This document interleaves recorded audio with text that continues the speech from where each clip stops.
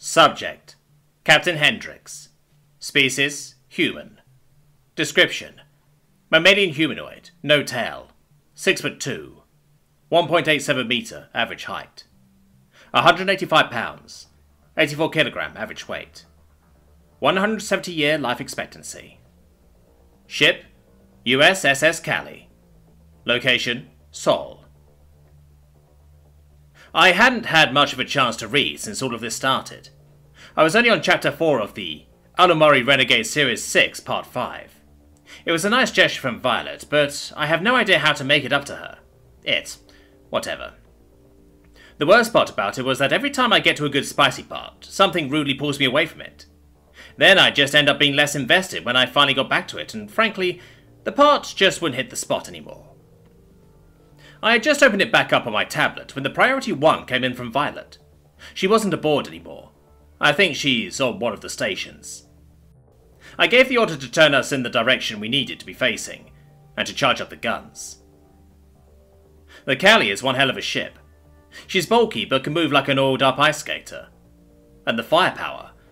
This old girl can go multiple rounds with entire fleets if she had to. Unless those fleets had US battleships, I looked at our three beasts on the TAC map. The USS Arumara, USS Tripoli, and USS Agincourt. Those were ships that you wouldn't call she. The USS Cali had class, a certain sort of grace about her that those ships utterly lacked. They even looked like dicks. And the Mega Max, Max and Mini Max spread across their hull didn't look much different. Dicks on dicks. Despite their phallic properties, it was considered one of the highest honours to be able to command one. To even be considered for the honour, one had to be distinguished in some way, usually with a meritorious service medal or decade service medal.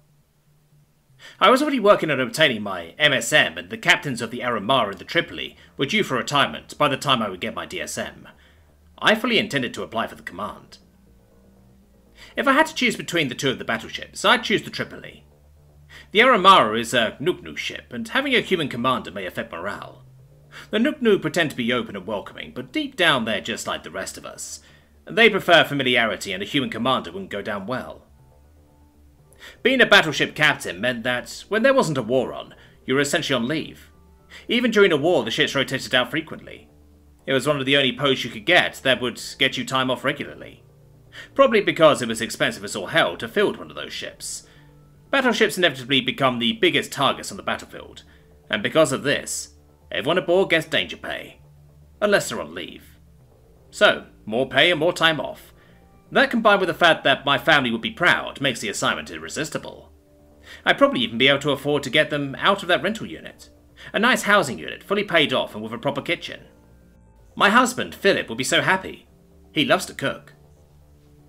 I daydreamed for a moment about eating his spaghetti Americani made fresh from a full kitchen, with our two sons. It made for a picture-perfect moment, but if we don't win this battle, we won't have that chance.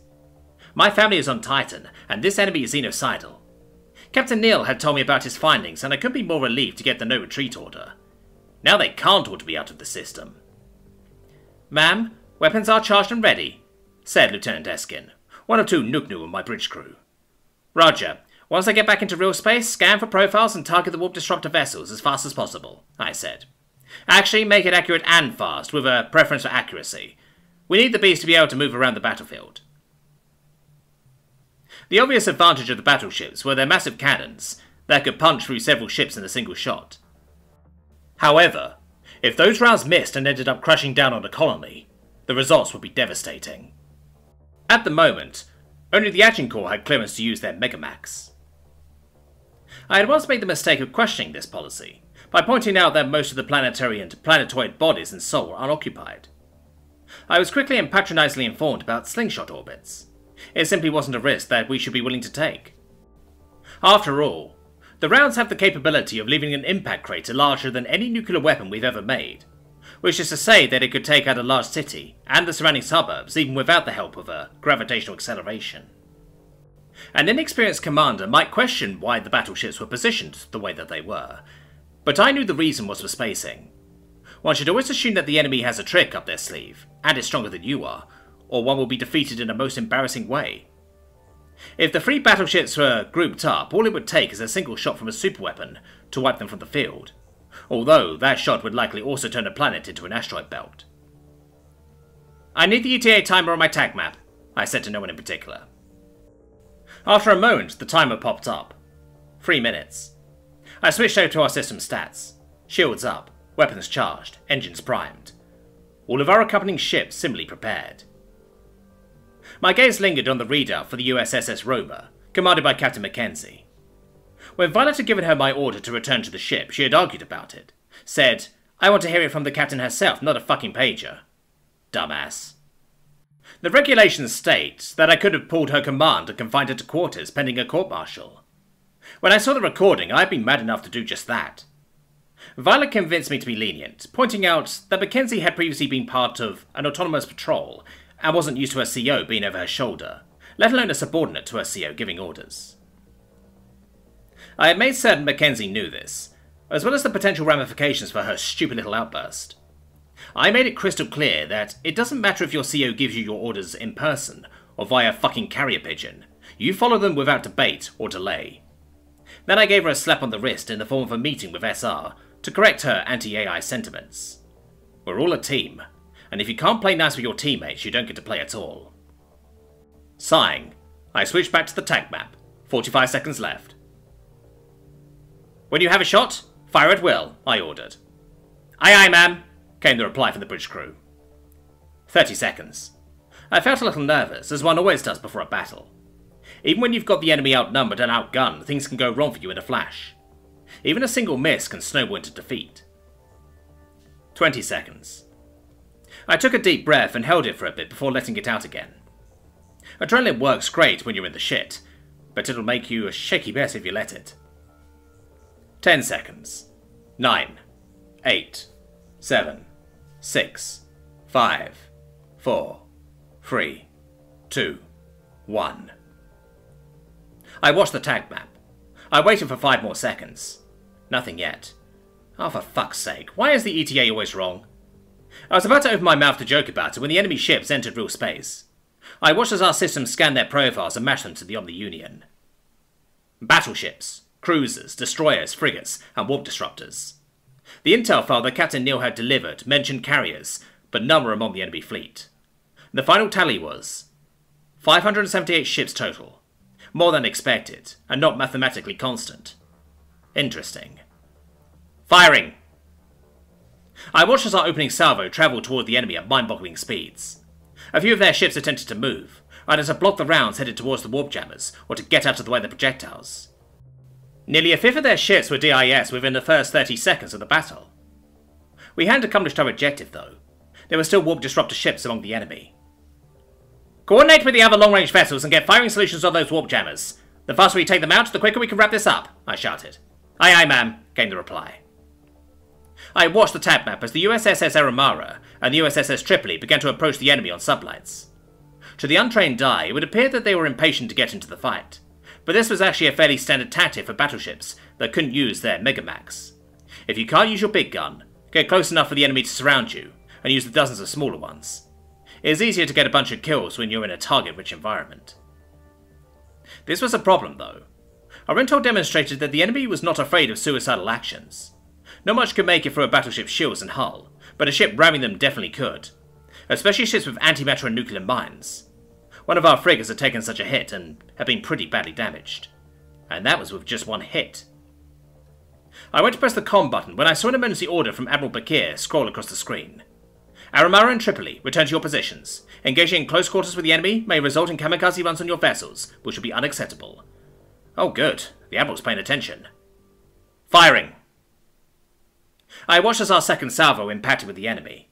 No dice, they were guarding the warp disruptors, and some of them had begun to spread out and approach our vessels. Our destroyers were fending them off, but it wouldn't be long before they were overwhelmed. "Have the destroyers stay clear of our firing path and keep firing everything we have," I ordered. "It's all we can do for now." The enemy was firing, but they weren't trying to position themselves for optimal firing solutions. They were heading towards our ships at full speed. The ships themselves were the enemy's primary weapons. They're machines, so loss of personnel must not be a concern for them. And remind them about the enemy's ramming tactics. They should be focusing fire on the ships nearest to them, and avoiding close quarters wherever possible. Aye, ma'am, came the reply. Shell after shell impacted into the enemy's blockade, slowly chipping away at their numbers. I watched the tac map for an opportunity. Anything that would let us have a clear shot at the remaining warp disruptors. I noticed the alien ship, marked as RSV Loelana, fighting tooth and nail just like the rest of us. It was a little ship, but it had mobility, and the captain seemed to be well aware of that. It was zipping around taking pot shots at weakened enemies. For some reason, it reminded me of one of those birds that ate pests off of rhinos. Little birds. I debated launching our fighters. Fighters are very short-range vessels that don't have a lot of firepower or much range. They're usually used in policing action, like pulling over a civilian vessel that isn't following proper docking protocol. We use them so infrequently that the possibility hadn't even occurred to me until now. No, not yet. The enemy wasn't close enough for the fighters to have much impact, but it never hurt to be prepared. Have the fighter crews make ready to launch, I said. I'll give the order, ma'am, but they probably already are. This will be the most action they've seen all year, Lieutenant Eskin said with a chuckle. A Gnu-Gnu's laugh is quite the sound. It echoes within their beaks, and so it sounds like a bunch of laughs all at once. I turned my attention back to the tac map with a smile. We had managed a few successful hits against the warp jammers, but there were still about 10 left. The enemy had nearly 300 ships left in the fight. Even after our surprise attack and follow-ups, they still outnumbered us. The hardest part of being a commander was having patience, especially when you're looking at a display that's showing the ships under your command, having their shields being whittled away. Sure, it was little by little, but it was faster than they could recharge. Moving to cover them would put us in the line of fire, and at risk for kamikaze attacks. Fuck it. Move us forward, keeping our ships out of our firing solution. Use the PDLs and chain guns to provide what cover we can, and deploy the fighters, I ordered. Aye aye, ma'am, came the reply. We started moving our way into position, firing as we went. Our max was still aiming for the warp destroyers, but everything else was trying to kill as many of the enemy as possible. I silently cursed their damn blockade. Now that the majority of our destroyers were distracted, it would take minutes to clear a hole big enough to take out the rest of the warp disruptors. We'd likely have to take out damn near every one of those battleships and cruisers to pull it off. I watched the tac map as our fighters deployed. The ET-201 fighter is the most advanced fighter to date. It boasted two 50mm guns that fired either full metal jacket rounds, or HAPI, heavy armor penetrating incendiary rounds. These rounds would punch through all but the most advanced armor plating, and then combust violently with the atmosphere in a vessel. They're closer to thermobaric devices than incendiary bullets, but I don't get to make the acronyms. HAPTD isn't as catchy, I guess. Well, actually no. Thermobaric devices are made to produce a shockwave. These make a shockwave, but they also cause intense fires using powdered white phosphorus mixed with the air fuel.